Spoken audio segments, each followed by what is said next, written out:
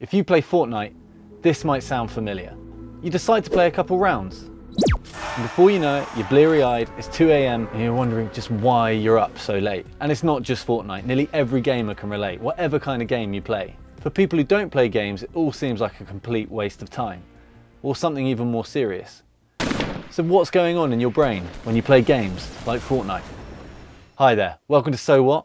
The series where we look at stories that you should know about. Hit the subscribe button if you want more videos like this, and why not hit the like button if you learned something from watching this one. In this video, we're going to look at the psychology of computer games, and thanks to evolution, what's going on in our brains when we play them. And there's one game that's caught the imagination more than any other in 2018.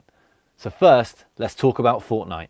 If you've not been living under a rock, you've probably heard about the gaming juggernaut that is Fortnite. Epic, who make the game, say that 125 million users are now signed up and more than 40 million people are playing the game every month. A huge part of the success is the Battle Royale mode. It's fast-paced, cooperative, tactical gaming genius. Now Fortnite isn't unique by any means, and wasn't the first Battle Royale game out there either. Its base building elements and cartoony style definitely help it stand out from competitors, but it's the gameplay that's kept so many people coming back for more. We had a chat with Ali A at E3 and he told us why he loves the game so much. I would definitely say this is one of the most fun games to play, and although it's got an easy entry level, the skill gap and the maximum skill level is very, very high. It's a very rewarding game to play as well. So what's going on in your brain when you play a game like Fortnite?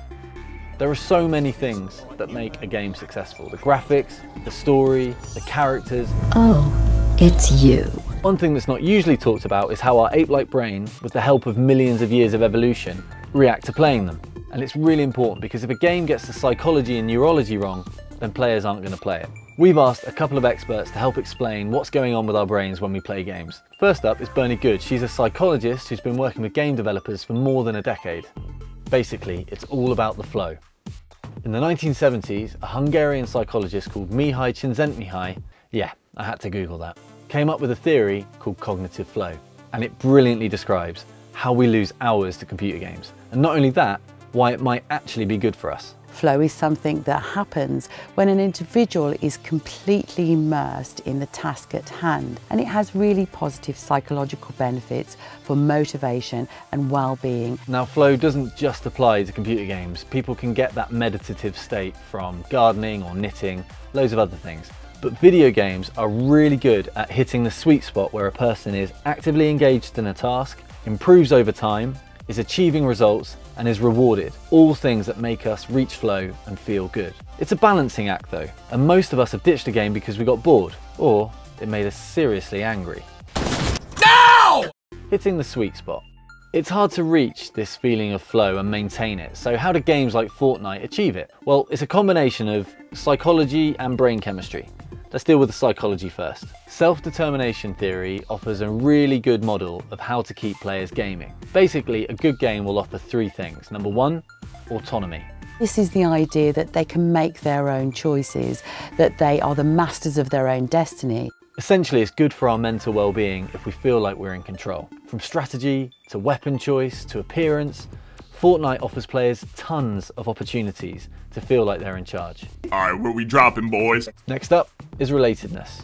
Human beings need to relate to other people. We are social beings, and it's really important for good psychological health. People thrive on interactions with other people, and in the Battle Royale mode, you're often put in a team where you're encouraged to cooperate with your teammates. But even if you're playing solo, Fortnite lets you compete against nearly 100 other people, and lets you do a stupid dance in front of them when you kill them. Last but not least is competency. As people move through and immerse in video gameplay, they will be achieving various goals throughout that experience. And this will feed into the idea of them mastering something and the idea of individuals feeling competent. When we do things, we like to succeed at them. And even more than that, we like to be told that we're doing well. Computer games are pretty unique because they're constantly rewarding the player with positive feedback. By offering these things in a variety of ways, Fortnite is really good at keeping people online. Monkey brains. Time for our second expert, Professor Paul Howard-Jones, who specialises in the effect of computer games on the brain. He's going to tell us how they tap into the chemistry of our grey matter to keep us playing.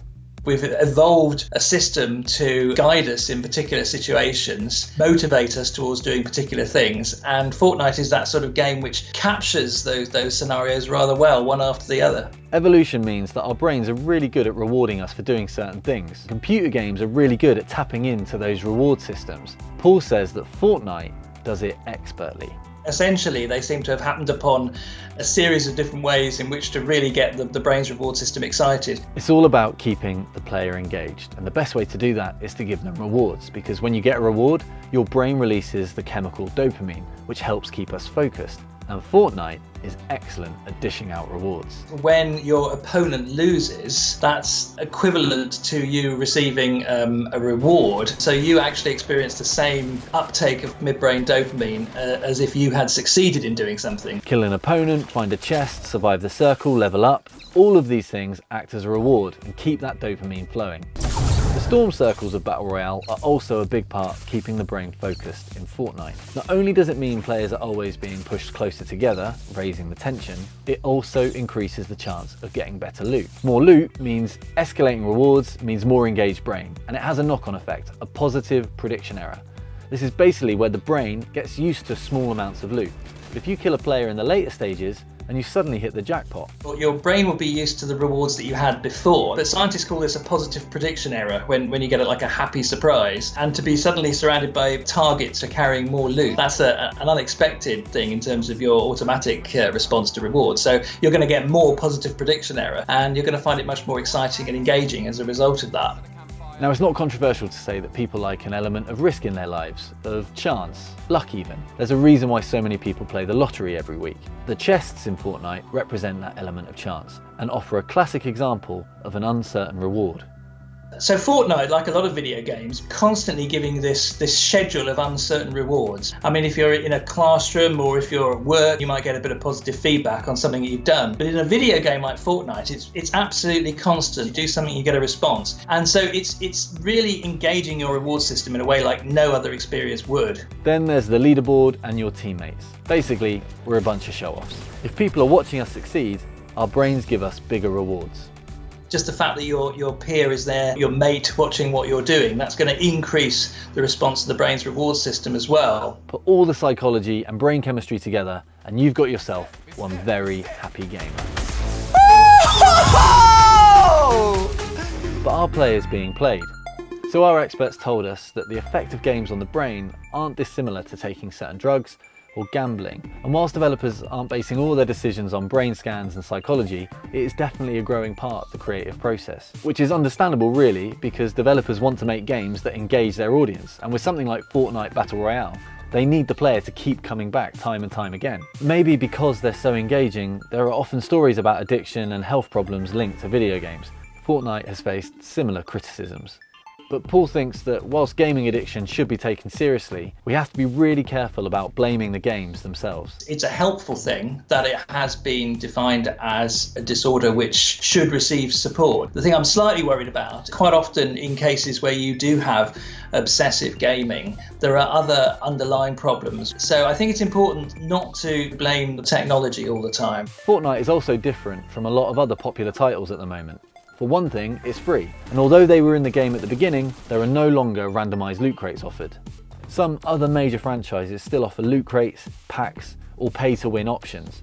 For critics, these systems are the closest gaming comes to encouraging gambling, where the player is asked to risk real money on the chance to gain an advantage over other players. The only thing players can spend money on in Fortnite are superficial stuff like skins, emotes, and dances. They don't change the way the game's actually played, and they're available to all players.